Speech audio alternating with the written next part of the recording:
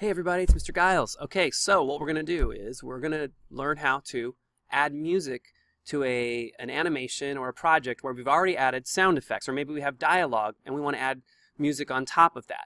Well, it's actually pretty simple. Once you've exported your video and you have all your sound effects in it, like we have with our bad guy animation, you just bring that finished MP4 or MOV file back into Movie Maker. So I'm going to show you right now. I've opened up Movie Maker and I have files, and if you look, you might have the same name. You want to look at the type of file. If you can't see the type of file, you're going to click on this button and go to Details, and you're going to look on Type, and if you put your mouse right here between these two areas, you can drag over and you can see MP4 video, Movie Maker project file. We do not want the project file, we want the video, so we're going to drag the video in and drop it. Now, if I hit play, I've got a video that already has sound effects. Okay? By the way, great job, Ethan, on this video. So what we want to do is now we want to add music. So how do we do that? Well, first we've got to get the music, we download it, and then we're going to do what we did all the time. We're going to just go to Add Music and say Add Music at Current Point, or just Add Music. So I'm going to show you how to download the music. Step 2, now that we've got our video in, you're going to go to incompetech.com. That's INCOMPETECH.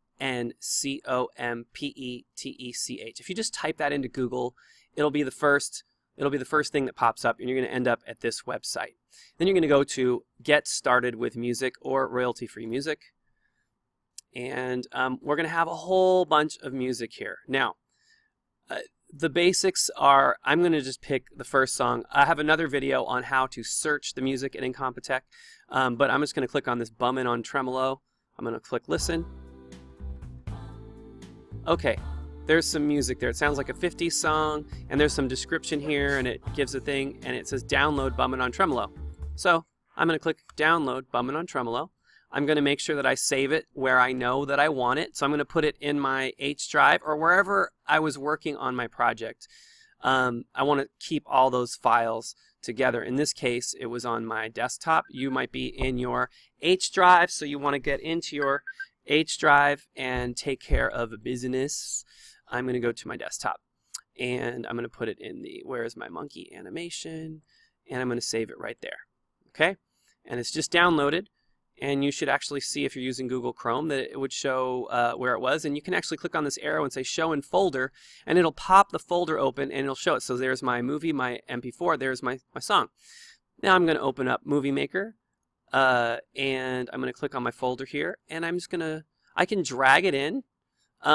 Probably the better way is to put your cursor right there and say Add Music at Current Point, and I'm going to go to Where's My Monkey, and where I had it, and there's Burn It on Tremolo where I saved it, MP3. I'm going to say Open, and then there's the music, and you can see that it is now on my animation, and if I hit play,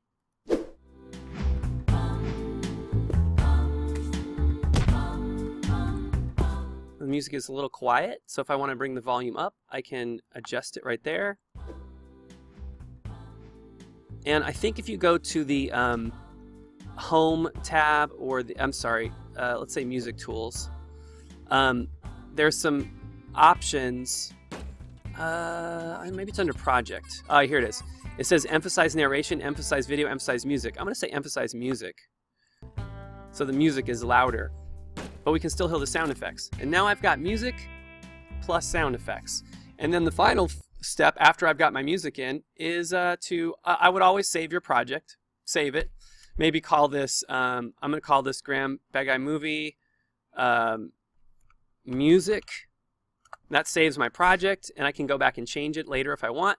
And then I'm going to save movie for high definition display, or in this case for our class we're going to save it for a computer, which makes it a slightly smaller file. If you're going to upload this to your own YouTube channel, I would always suggest going the highest quality you can possibly go. So in this case it would be the 1080 for high definition display. But for today we're going to go for computer, and I'm going to make this this is going to make this an MP4, and then that final video is going to have the sound effects and the music. Boom. There you go. Now finding the music you want, that's a whole nother thing, and you can start, you've probably already talked about that, or you can watch the other video that I have on how to add music from Incompetech. Thanks for watching. Have a great day.